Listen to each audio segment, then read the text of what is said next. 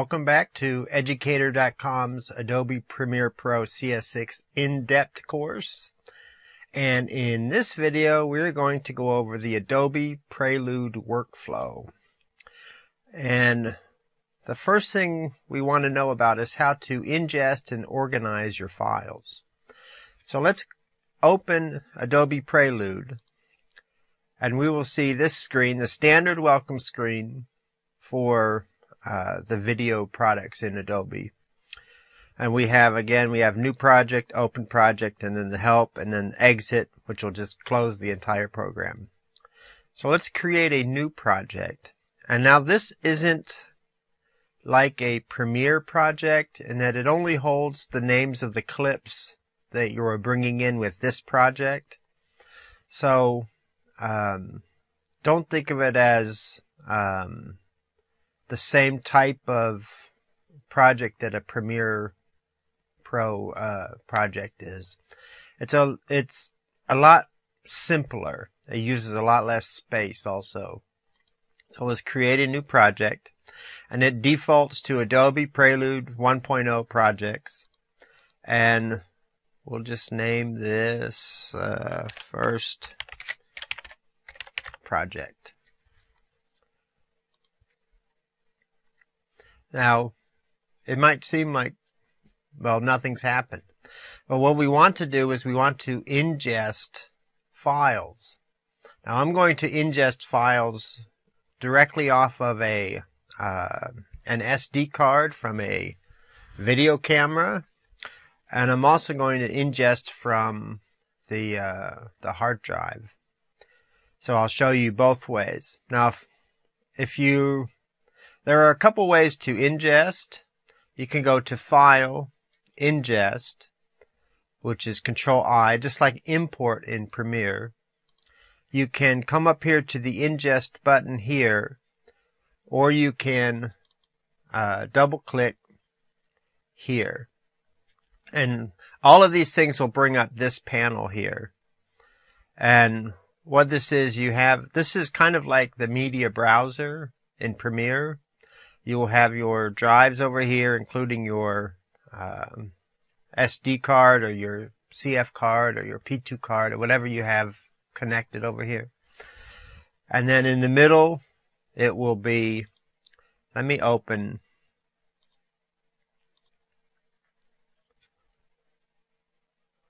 this card here. And I have 3 shots on this card. And you notice that it defaulted to AVC HD. And it's just the same as the media browser in Premiere. You see, it will recognize all these different card formats. It is a little bit different than Premiere in that if you want to ingest something, you have to select the little checkmark box. But other than that, selecting what you want, you just select, instead of doing a marquee. You can see that if you do the marquee, it won't really select them. You have to actually go in and tell it that you want to select them. You can, just like the media browser, you can make the thumbnails bigger or smaller. And you also have the hover scrub here, which works just like the hover scrub in the media browser. And you also have, if you click on it, you also have the scrubber bar here. But it's one of those that just like the media browser, if you just hover scrub, you won't have any sound. But if you click and you use this little bar here, you can actually hear the sound that comes from the media. So if you don't need the sound, just hover scrub, and it will let you see the full length of the video. And just like in Premiere in the media browser, you can create an in point and an out point using I and O for your in point and out point. And when you ingest that into Prelude, it will only ingest that section as a subclip, basically. Now, after you've chosen, I'm going to choose all three of these, and we can also let me make this a complete. And this one is the one I want to have just part of the video. So I'll only select this part of this video, and I'll have the entire video here and the entire video here. Now, after you've chosen which ones you want, then you're going to come over here to Transfer Clips to Destination. And it's a really bad idea unless you have really short amount of time to work directly off of the card. It's one of those, if the card fails, then you're out of luck. It's just not recommended to work directly off of the card. So what you want to do, you want to transfer the clips to a new location, preferably on your hard drive somewhere. So we're going to come down here and browse for a location, and we'll use our second drive, and we'll create a folder, ingested files, and we'll select that folder, and then we'll add a subfolder with today's date and time. So I'm going to do this and put out the window, because I basically shot these clips out the window. Now you also have an option of transcoding it, and transcoding means it'll change it into another format that might be a smaller format. Will make editing easier, and then you can go back and replace the clips with higher quality clips. Or it could be you need to transcode it to a different format because somebody else is going to use it for some other purpose.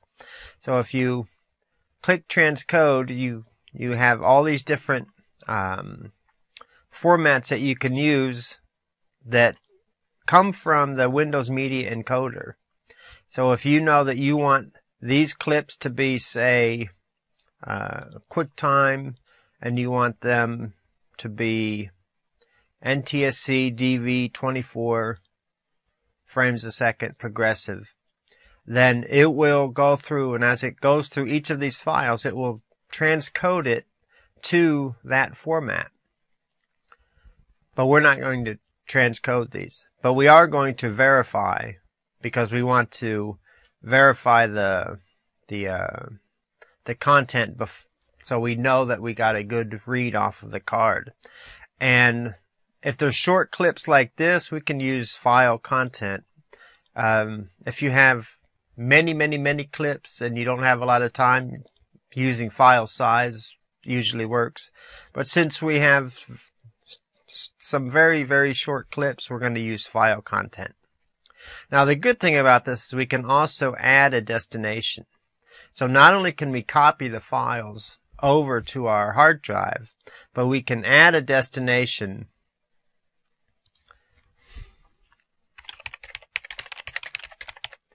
and we'll call this transcoded files, because these ones we are going to transcode, and we will transcode them. We'll name this out the window,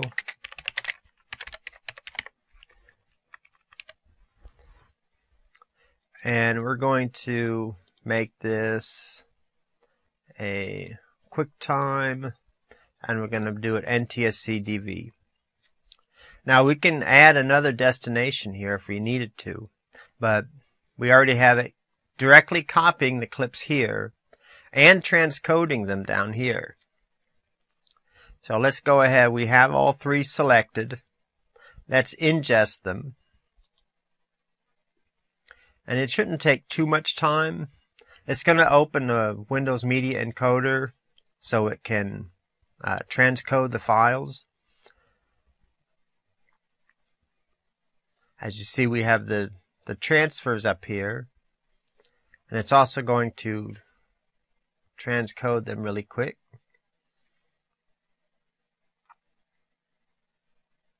And it shouldn't take too long at all. Now while that is doing that, let's go back to Prelude. And we have a clip here that's 19 seconds.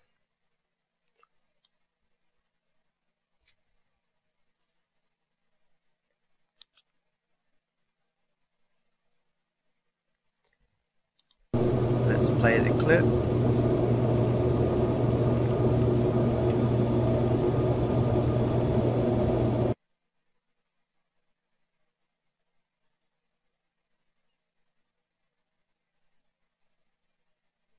And that's the whole clip, pretty much. So let's come back here.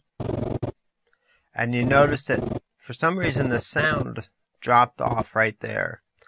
So let's come down here to our markers. And we're going to put a comment on this marker.